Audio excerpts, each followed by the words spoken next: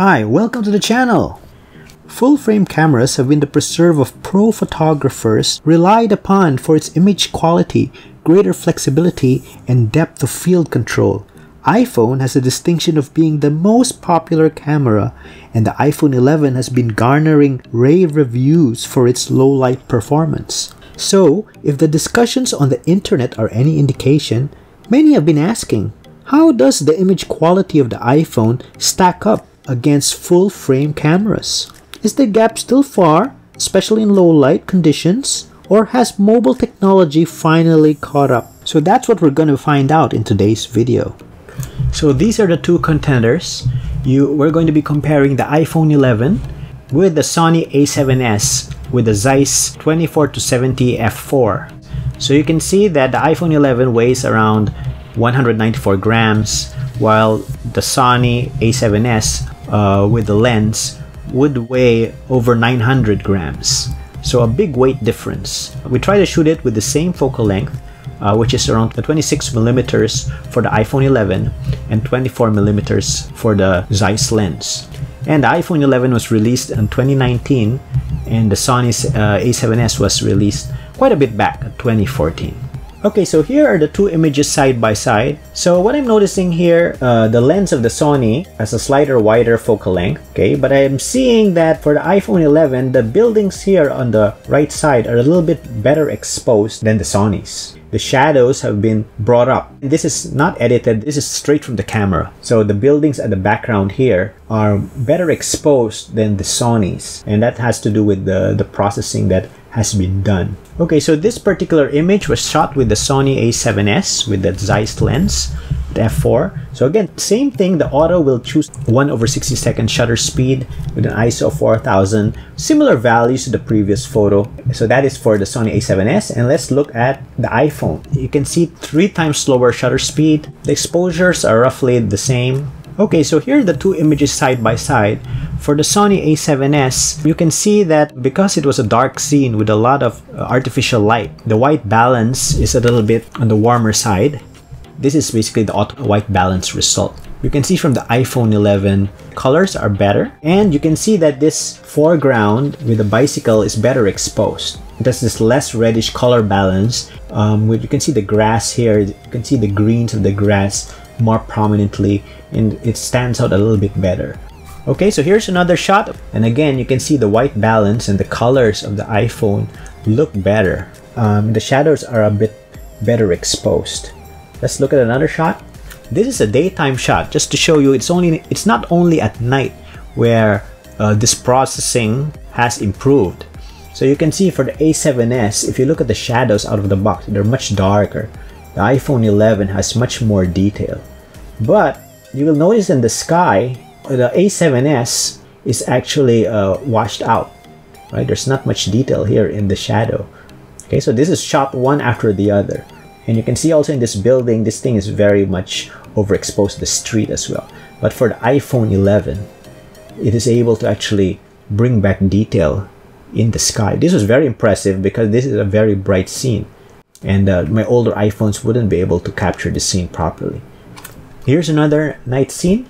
So iPhone 11 at the right. What I'm noticing here is, aside from the color, which seems to be present in all the night shots, you can also see here the cloud here in the night sky are more detailed. So it gives that balance into the shot. But here on the iPhone, you see that it's nicely balanced because the shadows here have been lit. The processing was done such that it's able to bring out this sort of shadow detail in the clouds. And if you actually look a bit closer, you can see that the spotlight of the moon is actually smaller. So it sort of detects that very bright spot, is able to lessen, the overexposure of the moon. It's very interesting the way it looks. And again, in this very dark scene, you can see that the noise is very well controlled. I'm looking at it very closely, and I don't really see much of a difference. In fact, the iPhone 11 shot doesn't seem noisy or soggy from noise reduction. It's very well detailed. Here's another example. You can see the wide difference in color. The color here of this building, the greens, are brought out a little bit more. The highlights are controlled a little bit better here on the iPhone 11. The building once again on this right side is much better exposed, which balances the shot really well. So the iPhone 11 seems to know which parts require a little bit more exposure. So here's another image. Again, a big difference here, right? This image is way too orange. This is right next to a lamppost, and for some reason the A7S make it very warm. Again, you have to remember that this is a 2014 full frame. I guess you have to do tests on newer full frames whether they have corrected this problem. But here in iPhone 11, look how nice the rendition is. You also see the blues come out here, or it is highlighted very well. The trees here, the detail in these trees, if you actually look closely, very nicely done. The final shot here is again another very dark scene. What I'm looking at here in the A7S, the lights here are somehow overexposed. You can see all the whites. And the moon, the spotlight is quite large. Compare it to the iPhone 11. Look at how well controlled the lights here. This is very impressive to me, right? That you can see the detail right in this spot.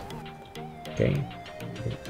See, it's not so white as here. Here you can actually see the details, and even the moon itself. Look how much smaller the moon is, meaning it's trying to control the light, the exposure of the moon, right? So parts which need to be exposed or given less exposure are done in that way. It sort of understands which parts need less exposure and which parts need more. I would suspect most people would say this is the better image. The iPhone 11's image is the better image.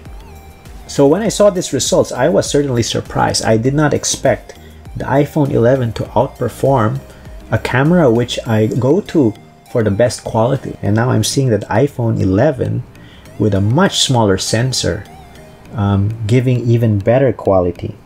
So we have to ask the question, what is the reason? Well, after a little bit of research, the answer actually lies in the keynote of the iPhone XS, where Phil Schiller talked about what makes their photography so good.